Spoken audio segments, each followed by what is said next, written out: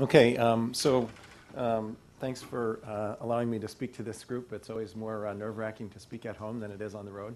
But I'm also it's always difficult to follow Harriet as well. She said, you know, it was nice that she could be first rather than follow me, but I disagree. So I would like to start with this title that's a little bit provocative, Companion Diagnostics, the Pathologist as a Prescribing Physician. And I will try to convince you in the next 25 minutes that, in fact, that's a role pathologists play, or not exactly, but rather physicians who determine which patients are eligible for which drugs. I'll start with a quick disclosure here. I'm a consultant stockholder and scientific founder of HistoRx and author on the Yale-held patent on aqua technology, which I'll talk about. So, will this ever happen? That is, in this era of personalized medicines, will we actually be writing prescriptions?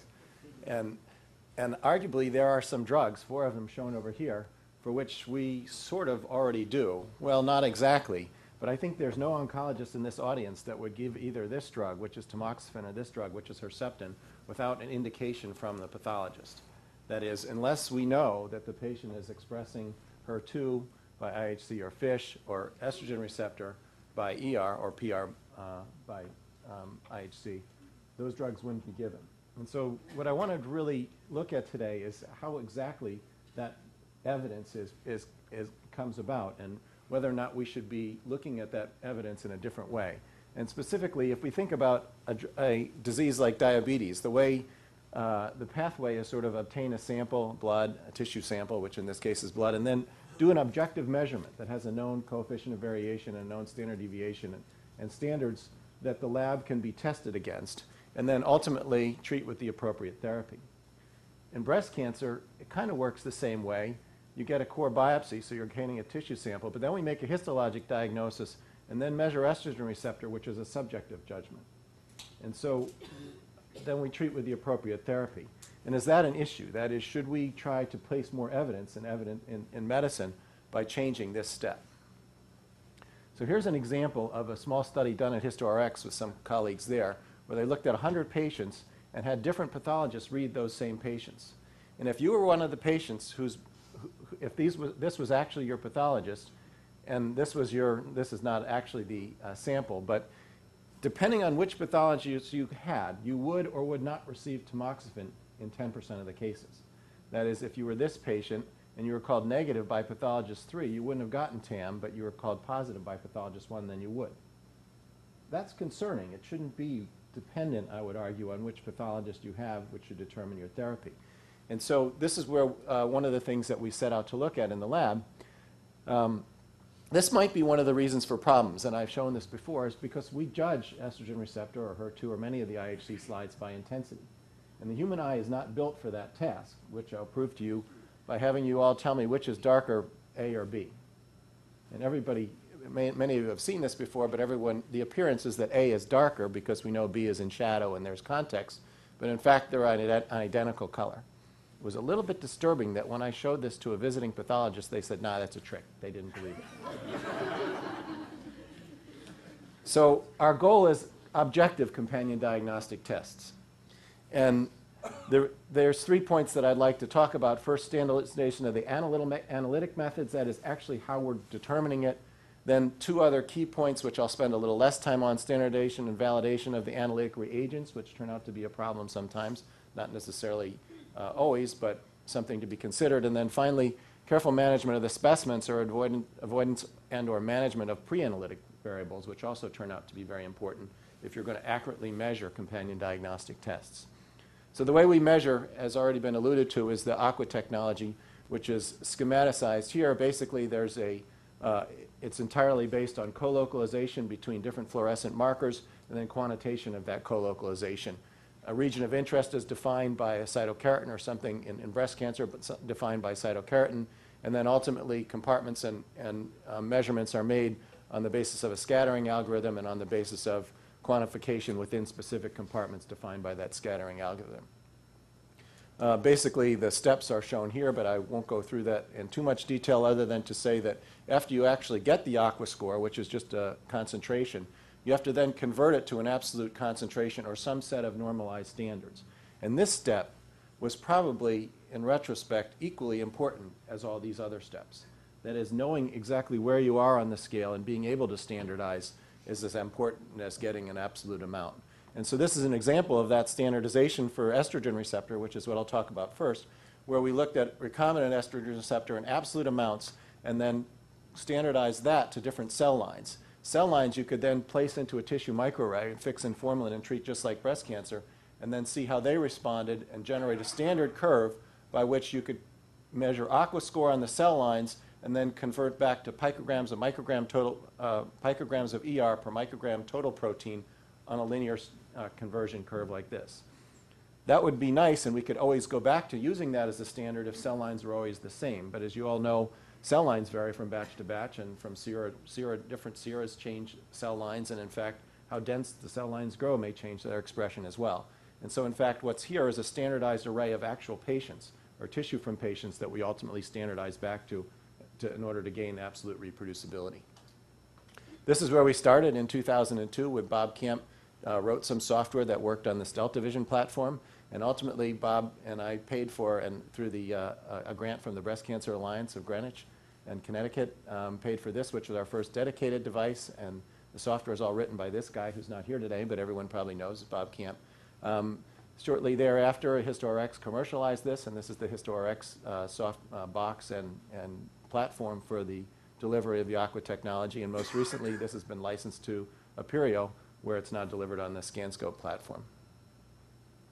The reproducibility in this example for estrogen receptor alpha is similar to what you might get for glucose if you were measuring it in laboratory medicine. That is, the coefficient of variation is under 10%, which is the standard in laboratory medicine. You can see we're actually under 5%. Different days, different runs, different slides, different operators, different boxes, and that's how you calculate. These coefficients are calculated by the group at HistoRx.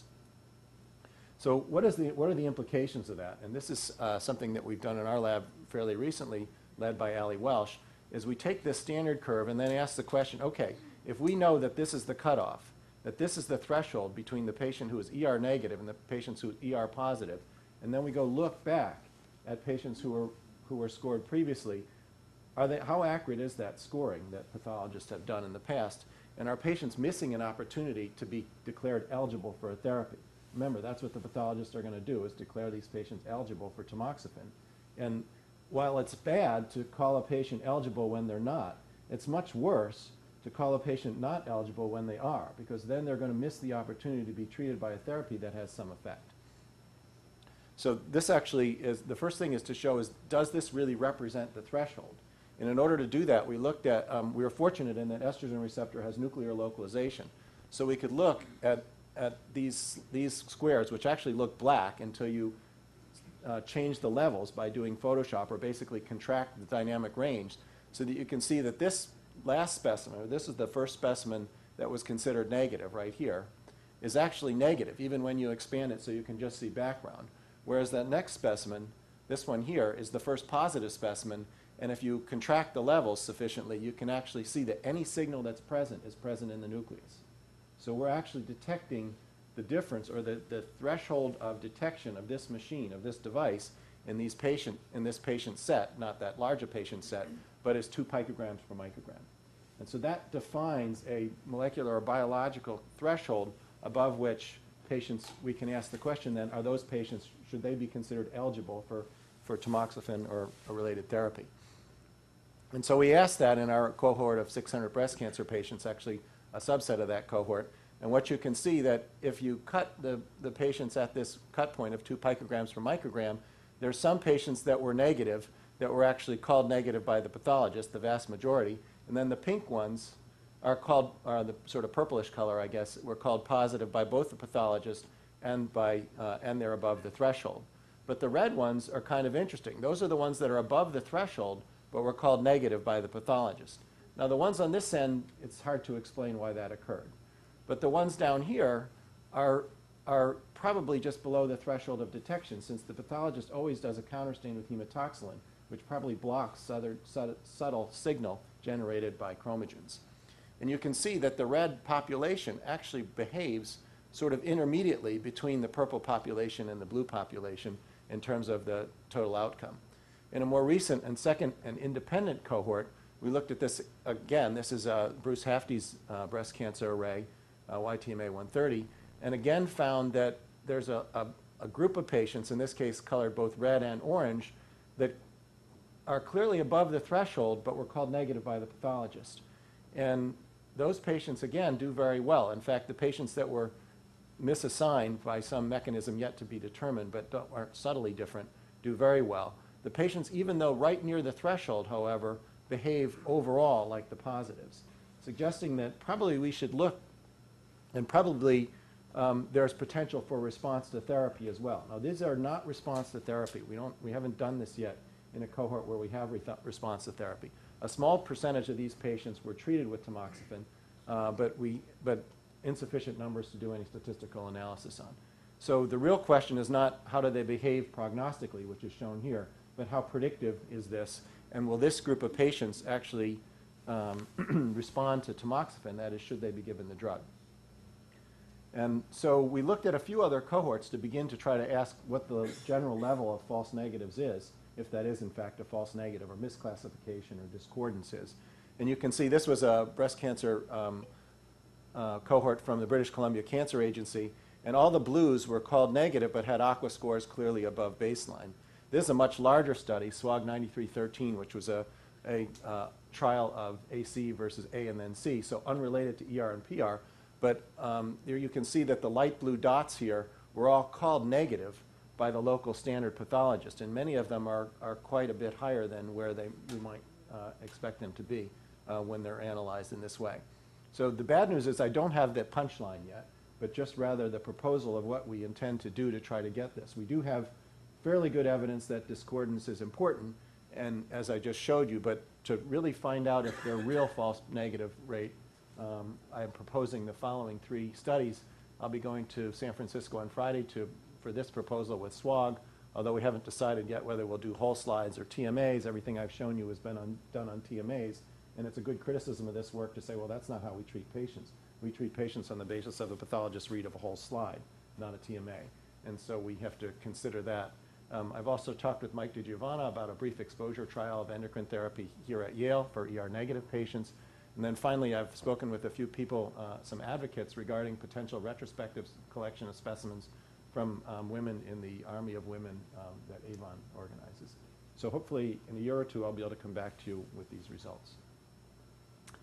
So that's sort of gets us to the first bit, or talking about standardization of the analytic methods, with the idea that if pathologists use more standardized methods, they may be able to qualify more patients or qualify patients more accurately for drugs. The second issue that I'd like to discuss is standardization and validation of analytic reagents. And this is a little bit scary, and that's something that our lab has experienced, is that when you do all these procedures that we do when we're studying proteins, is largely our probe is antibodies. And where do we get antibodies from? We buy them. We buy them from any one of 185 companies roughly out there that sell antibodies. However, those companies that sell antibodies have no obligation to actually check that the antibody in the tube is any good.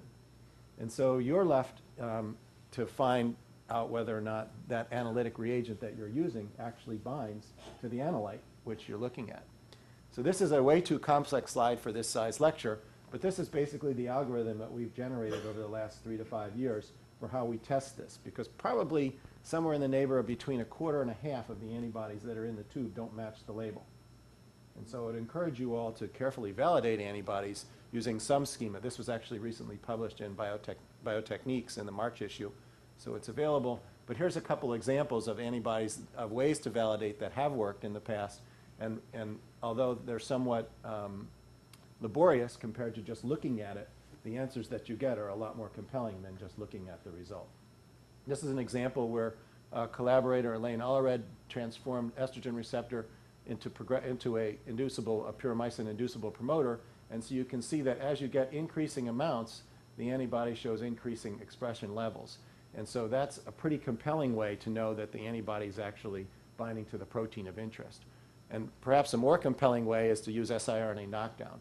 And this is work we've done more recently on validating a Stathman antibody, showing that when you have a control amount and then you knock down the protein of interest, it actually goes away, and it also goes away in a correlative manner on the immunofluorescence study. And so either by correlated expression or knockdown are two ways that we've taken to in the lab out of this long list of different approaches that show us that antibodies are, in fact, what it says on the label, and then ultimately we show reproducibility as well. So the next thing I want to talk about is another issue that comes up in this is the management of the specimens, because frequently a specimen will come into pathology in many different ways. And so the best specimens that we get are specimens that are fixed immediately. Very rarely those specimens are frozen immediately. More commonly, those specimens are fixed in formalin immediately. And in fact, it's fairly common in the case of core biopsies or endoscopic biopsies where the biopsy will be removed immediately from the patient, and the time between cutting off circulation and initial penetration by formalin is measured in minutes. And so those specimens tend to be pretty good, whereas tumor resections may sit on the bench for 30 minutes, 60 minutes, an hour, a couple hours, sometimes even 4 or 5 hours before they are dissected and see formalin.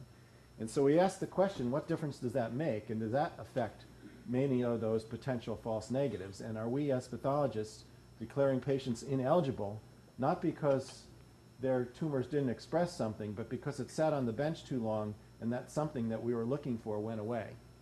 And that's what's shown here is the beginnings of a study on estrogen receptor expression in patients where we had both a core needle biopsy and a tumor resection. And what you can see here is that in nearly every case, the core needle biopsy had a significantly higher level of expression than the resection specimen for estrogen receptor. And so what this represents is, we believe, the degradation of estrogen receptor that's occurring between the time that the circulation is cut off and the time that the estrogen receptor is measured. Now, at this institution, 90% of the estrogen receptor we do, in fact, maybe closer to 100%, is measured on core biopsies. So this is not a reason that pathologists are declaring patients ineligible for drugs. However, it does happen at some institutions, and here as well, sometimes estrogen receptor is looked at in resection specimens where attention may not have been paid to fixation conditions. Just to sort of summarize this, if you look at the heterogeneity of estrogen receptor, which is another ongoing study in the lab that I'm not talking about today, the heterogeneity between patients on average is about 150 points. The heterogeneity between a biopsy and a resection is almost as high, 134 points. So even though there's lots of patient-to-patient variation, the difference between a core biopsy and a resection is really substantial. Difference between the region of a single patient is actually about 40 points. And that's kind of interesting as well, that you can have that much variability around, and explains why it may be important to look at more than just one spot on a tissue microarray or more than 1 or 2 fields when you're looking at it. Or it may actually be better to do that, because sometimes looking around a heterogeneous specimen can provide spurious information, which we'll talk about on another day. Okay, so finally, the last thing I want to talk about in the last 5 or so minutes is to talk about another place where pathologists are prescribing drugs. And this is from CAP Today. These are 2 pages. This fairly recent issue of CAP Today, the last issue from last year, since there's not too many pathologists, well, there's a fair number of you here, but you probably know that this is the most widely read journal by pathologists. Now that seems kind of funny because it's not a journal, but this is sent for free to every pathologist in the country. There's about 15,000 of us, and we all get this. Okay? And so if you open it up, you see these full-page ads from various drug companies that tell us that that histology matters. And the whole idea behind these, that histology matters, is that it's now critical to histotype properly. So here we go again. We got another subjective assessment that's going to lead to prescription of a drug. In this case, adenocarcinomas have been shown to respond better to docetaxel gemcitabine compared to pemetrexed. Squamous cell carcinomas are not eligible for bevacizumab, and et cetera. There's some other a number of different reasons now to accurately determine a squamous cell carcinoma from an adenocarcinoma. And the standard, as we all know, is the pathologist looks at it and gives you the answer. And even first-year residents in pathology can largely tell you the difference between squamous cell carcinoma and adenocarcinoma between 70 and 80% of the time. But that's probably not good enough, and especially if it's your patient or you. is you'd probably like to know above at least 95% of the time be accurate in that decision. So here's one. The problem is we get very tiny specimens now. That's all we'll get is a little tiny biopsy from from a bronchoscopy or something. And we have to then decide, is this a squamous cell or adenocarcinoma? Or we'll get a cytology specimen, even smaller, and we have to decide. And so when I trained as a cytopathologist, we just called them non-small cell. And that was fine, non-small cell carcinoma, next case.